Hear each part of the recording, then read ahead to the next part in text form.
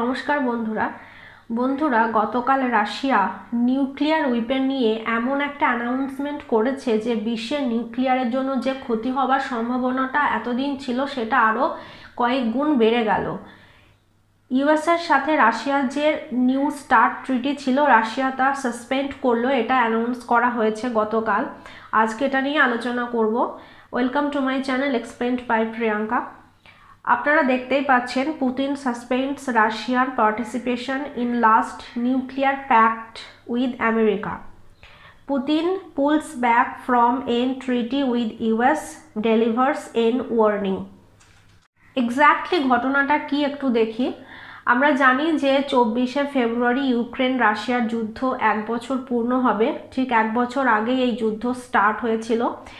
আর first অ্যানিভার্সারির আগেই আমরা দেখতে পাই যে আমেরিকার প্রেসিডেন্ট জো বাইডেন ইউক্রেনে যান, যার খবর কিন্তু কারো কাছে ছিল না। সারপ্রাইজ ভিজিট করেন তিনি ইউক্রেনে। এটা নিয়ে আমি আগে আলোচনা করেছি, লিঙ্ক ডেসক্রিপশনে দেওয়া আছে। তো তিনি গিয়েছিলেন ইউক্রেনকে সাপোর্ট করার জন্য। ঠিক তার একদিন পর অর্থাৎ 21 ফেব্রুয়ারি রাশিয়ান প্রেসিডেন্ট ভ্লাদিমির পুতিন তার দেশবাসীর প্রতি ঘোষণা করেন যে Russia is suspending it's participation in the new start, the last remaining major military agreement with the United states. অর্থাৎ রাশিয়া নিউ স্টার্ট বলে যে ট্রিটি ছিল ইউএস এবং রাশিয়ার মধ্যে, যেটা ছিল লাস্ট মিলিটারি এগ্রিমেন্ট দুই দেশের মধ্যে, সেটা রাশিয়া সাসপেন্ড করলো। আমরা সকলেই জানি, যখন দ্বিতীয় বিশ্বযুদ্ধ শেষ হয় এবং কোল্ড ওয়ার স্টার্ট হয় তখন বিশ্ব দুটি ভাগে ভাগ হয়ে যায়। একদিকে ছিল আমেরিকা এবং অন্যদিকে ছিল ইউএসএসআর, অর্থাৎ পূর্বতন রাশিয়া, সোভিয়েত রাশিয়া, যাকে ভেঙে 15টি টুকরো করা হয়েছিল। তখন ইউএসএসআর এবং আমেরিকার মধ্যে কম্পিটিশন হচ্ছিল কোন দেশ কত বেশি নিউক্লিয়ার উইপেন মজুত করতে পারবে আর কে বেশি শক্তিশালী হবে নিউক্লিয়ার উইপেনের দিক থেকে। তখন যদি রিপোর্টটা দেখা যায় তো সোভিয়েত ইউনিয়নের 40,000 নিউক্লিয়ার ওয়ারহেডস ছিল আর ইউএসএ ছিল 30,000 নিউক্লিয়ার ওয়ারহেডস। আর এই জন্য বিরাট বড় ক্ষতি বা তৃতীয় বিশ্বযুদ্ধ স্টার্ট হবার আগেই এটা বন্ধ করার দরকার ছিল, আর এই জন্য চুক্তিরও প্রয়োজন ছিল। আর এটাই ছিল রাশিয়া এবং আমেরিকার মধ্যে শেষ চুক্তি বা ট্রিটি। এই নিউক্লিয়ার উইপেন যে তৈরি হচ্ছে তার জন্য বিশ্বে যেন কোনো ক্ষতি না হয়, সেই জন্য এই চুক্তিটি করা হয়েছিল। আর পুতিন এই ট্রিটি সাসপেন্ড করবে বলে অ্যানাউন্স করেছে গতকাল, অর্থাৎ রাশিয়া এই চুক্তির মধ্যে আর থাকবে না। অ্যাকচুয়ালি এই ট্রিটি অনুসারে কোনো দেশের মধ্যে কি কি ইকুইপমেন্ট, উইপন্স, ড্রোনস বা মিলিটারি ফ্যাসিলিটি যা যা আছে অন্য দেশকে জানাতে হবে। বেসিক্যালি দুটি দেশের মধ্যে হয়েছিল বললাম, রাশিয়া এবং ইউএসএ। যেমন রাশিয়ার কাছে কি আছে ইউএসকে জানাতে হবে, সেম টাইম ইউএসের কাছে কি কি উইপেন আছে বা মিলিটারি ফ্যাসিলিটি আছে সেগুলোও কিন্তু রাশিয়াকে জানাতে হবে। আর পুতিনের বক্তব্য হলো ইউএস এই সুযোগটাই নিচ্ছে। ইউএস অল টাইম রাশিয়ার যে মিলিটারি ফ্যাসিলিটি আছে তা ইন্সপেক্ট করছে। At the same time USA openly বলছে যে রাশিয়া ডিফিট চাই। এই জন্য পুতিন ঘোষণা করেছে পুতিন নিউ স্টার্ট ট্রিটি থেকে বাইরে বেরিয়ে আসবে। এখন প্রশ্নটা হলো, নিউ স্টার্ট ট্রিটি কি বা নিউ স্টার্ট কি? Let me tell you. প্রথমে যে ট্রিটি সাইন হয় তার নাম ছিল স্টার্ট 1, অর্থাৎ স্ট্র্যাটেজিক আর্মস রিডাকশন ট্রিটি। স্ট্র্যাটেজিক আর্মস কম করার জন্য যে ট্রিটি করা হয়েছিল, চুক্তি করা হয়েছিল, সেটাই হচ্ছে স্টার্ট 1।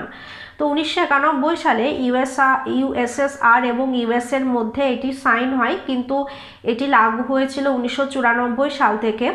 তো এই ট্রিটির মধ্যে বলা হয় যে নিউক্লিয়ার ওয়ারহেডস দুই দেশই 6,000-এর বেশি রাখতে পারবে না। আর যে ইন্টারকন্টিনেন্টাল ব্যালিস্টিক মিসাইলস, অর্থাৎ যে ব্যালিস্টিক মিসাইলসগুলো একটা দেশ থেকে অন্য দেশে যে ছোড়া হয় বা ICBMs, তা 1600-র বেশি কিন্তু রাখতে পারবে না কোনো দেশই। কিন্তু 2009 সালে এই ট্রিটিটি ল্যাপস হয়ে যায়। তারপর এর জায়গায় টেম্পোরারি আর একটা ট্রিটি আনার প্রয়োজন হয়ে পড়ে, তাই আর একটা চুক্তি হয়, সেটা হলো শর্ট স্ট্র্যাটেজিক অফেন্সিভ রিডাকশনস ট্রিটি। একে ট্রিটি অফ মস্কো বলা হয়। একে টেম্পোরারি বেসিসে আনা হয়েছিল, কিছুদিনের জন্য মাত্র আনা হয়েছিল। তো টেম্পোরারি বেসিসে আনা হয়, তাই আবার নিউ ট্রিটি আনা হয় একটা। আগের যে ট্রিটি অর্থাৎ স্টার্ট 1 যেটা 2009 সালে ল্যাপস হয়ে গেছিলো, সেটা আবার আনা হয়, সেই জন্য নাম রাখা হয়েছিল নিউ স্টার্ট ট্রিটি। সেই স্টার্ট 1-এরই আবার নতুন করে যখন আনা হয়, কিছু চেঞ্জ করা হয়, তখন এর নাম দেওয়া হয় নিউ স্টার্ট। নিউ স্টার্ট ট্রিটি হলো officially treaty between the United states of America and the Russian Federation on measures for the further reduction and limitation of strategic offensive arms। তো এটা লাগু হয় 2011 সালের 5 ফেব্রুয়ারি থেকে। আর এই ট্রিটিতে বলা হয় এটা 2026 সালের 4 ফেব্রুয়ারি পর্যন্ত লাগু থাকবে। অর্থাৎ এখনও কিন্তু এই ট্রিটি বা এই চুক্তির সময়সীমা শেষ হয়নি, কিন্তু পুতিন এই ট্রিটি আর মানবে না, এই ট্রিটি বা চুক্তি থেকে সে বেরিয়ে আসবে, এ কথাই ঘোষণা করেছে। এবং বলা হয় যে 2018 সালের 5 ফেব্রুয়ারির মধ্যে যে লিমিট তা অ্যাচিভ করতে হবে।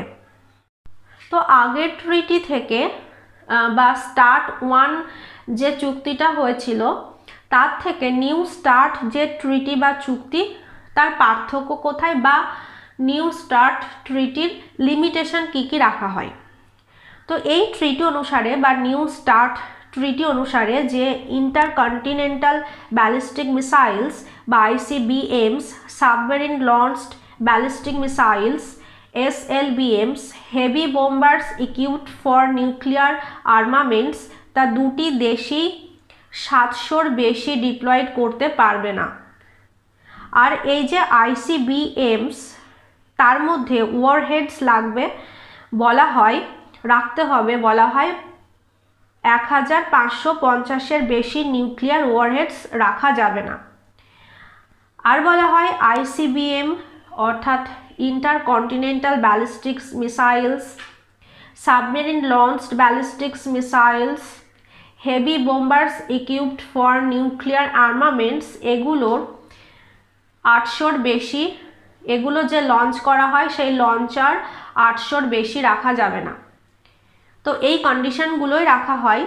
আর কে কত ওয়েপেন রাখছে বা একে অপরকে মিথ্যা ইনফরমেশন দিচ্ছে কি না, তার জন্য বলা হয় যে প্রপার ডেটাবেস রাখতে হবে, ট্রান্সপারেন্সি মেজারমেন্ট রাখতে হবে, আর এক দেশ অন্য দেশকে ইন্সপেকশন করতে পারবে বা যে সাইটগুলো আছে এগুলো তৈরি করা, সেই সাইটে গিয়ে দেখাশোনা করতে দেখতে পারবে।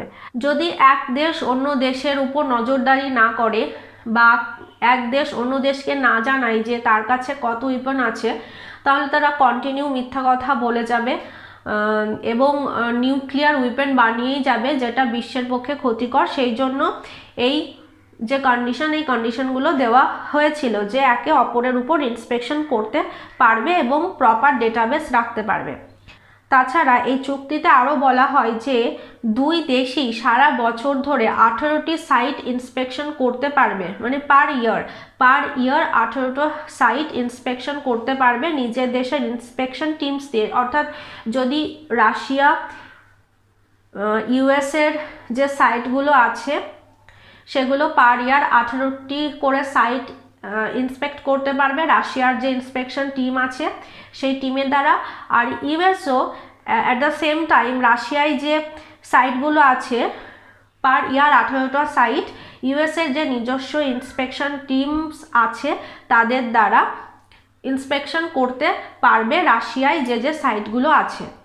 তো এই ইন্সপেকশনেরও দুটি ভাগ আছে, একটা হচ্ছে টাইপ 1, অন্যটি টাইপ 2। টাইপ 1-এ কি বলা হয়, যে সাইটসগুলো আছে ডিপ্লয়েড এবং নন ডিপ্লয়েড স্ট্র্যাটেজিক সিস্টেমস, সেখানে পার ইয়ার 10টির বেশি সাইট ভিজিট করা যাবে না।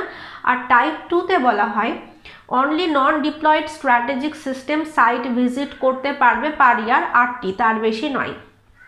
এবার আমরা রিপোর্টটা দেখি এই ট্রিটি লাগু হওয়ার পরে কতবার ইন্সপেকশন করা হয়েছে এবং কতবার নোটিশ জারি করা হয়েছে। তো এই ট্রিটি লাগু হওয়ার পর থেকে 2023 সালের 1 ফেব্রুয়ারি পর্যন্ত দুটি দেশই মোট 328টি সাইট ইন্সপেকশন করেছে। এবং তারা অপরকে 25,311টি নোটিশ পাঠিয়েছে। 25,311টি, এতবার। আর দুটি দেশের মধ্যে যে বায়োলেটারাল কনসালটেটিভ কমিশনের মিটিং হয় সেটা হয়েছে 19 বার। আর 42 বার বাই অ্যানুয়াল ডেটা এক্সচেঞ্জ করা হয়েছে দুটি দেশের মধ্যে। কিন্তু দেখা যাচ্ছে অ্যাট প্রেজেন্ট টাইম দুটি দেশের মধ্যে এই ট্রিটি বা চুক্তি থাকলেও একে অপরের উপর দোষারোপ করেই যাচ্ছে। এবং রাশিয়া ইউএসের মধ্যে যে সাপে নেউলে সম্পর্ক সেটা তো আমরা সবাই জানি, সবাই অবগত সেই বিষয়ে। তো আমেরিকা অ্যালিগেশন লাগাচ্ছে যে রাশিয়া কোনো মিটিং করছে না, ট্রিটির যে নিয়মগুলো আছে সেগুলো মানছে না। অপরদিকে রাশিয়া বলছে যে তারা মিটিং পোস্টপোন করছে কারণ আমেরিকা রাশিয়ার যে প্রায়োরিটিস তা মাথায় রাখে না। এবং রাশিয়া আলোচনা করতে চায় অনেক বিষয়ে ইউএসের সাথে, কিন্তু ইউএস সে আলোচনা করছে না। শুধু ইউএসের মূল কাজ হচ্ছে রাশিয়ার যে সাইটগুলো আছে সেগুলো ইন্সপেকশন করা। তো এই জন্য রাশিয়া বলছে যে আমি এই ট্রিটি থেকে বাইরে বেরিয়ে আসতে চাই, যেহেতু ইউএসএ আমার যে প্রায়োরিটি সেটা মানছে না, মাথায় রাখছে না এবং কোনো আলোচনাতেই বসতে রাজি নয়। তো এটা হচ্ছে রাশিয়ার এই ট্রিটি থেকে বাইরে বেরিয়ে আসার কারণ, যেটা পুতিন বলছে সেটা। তো শেষ করার আগে ওয়ার্ল্ডস নিউক্লিয়ার সুপার পাওয়ার যে আছে তার ডেটাটা আমরা একটু দেখে নিই। যদি দেখি যে ডিপ্লয়েড স্ট্র্যাটেজিক নিউক্লিয়ার ওয়ারহেডস রাশিয়ার কাছে আছে 1588টি এবং ইউএসের কাছে আছে 1644টি। অপরদিকে নিউক্লিয়ার ওয়ারহেডস যদি দেখি রাশিয়ার কাছে আছে 5977টি এবং ইউএসের কাছে 5428টি, চায়নার কাছে 350টি, ইউকের কাছে 225টি এবং ফ্রান্সের কাছে 290টি। তো আজকে একটা ইম্পর্ট্যান্ট টপিক নিয়ে আলোচনা করলাম। রাশিয়া যদি সত্যি এই ট্রিটি থেকে বাইরে বেরিয়ে আসে তাহলে পৃথিবীর সামনে সত্যি একটা বিপদ ঘনিয়ে আসছে। কারণ তখন কোনো স্ট্র্যাটেজি থাকবে না কে কত উইপেন রাখতে পারবে দুই দেশের মধ্যে, সেটা কেউ ঠিক করে দেবে না বা সেরকম কোনো স্ট্র্যাটেজি থাকবে না। তার ফলে কি হবে, তাদের নিজের শক্তি প্রদর্শন করার জন্য ইউএস বা রাশিয়া কিংবা অন্য কোনো দেশও হয়তো নিউক্লিয়ার উইপেন্স বানিয়েই যাবে, যেটা পৃথিবীর কাছে সত্যি খুবই একটা ভয়ঙ্কর ব্যাপার হবে। তো আজকের সেশনে আমরা জানলাম নিউ স্টার্ট ট্রিটি কী এবং রাশিয়া কেন এর থেকে বাইরে বেরিয়ে আসতে চায় এবং নিউ স্টার্ট ট্রিটি শুরু হওয়ার কারণটা কি। পরবর্তী ভিডিওতে এরকমই একটা ইম্পর্ট্যান্ট টপিক নিয়ে আলোচনা করব। ততক্ষণে ভালো থাকবেন, সুস্থ থাকবেন এবং ভিডিওটা ভালো লাগলে অবশ্যই লাইক, শেয়ার, কমেন্ট এবং সাবস্ক্রাইব করবেন। Thank you.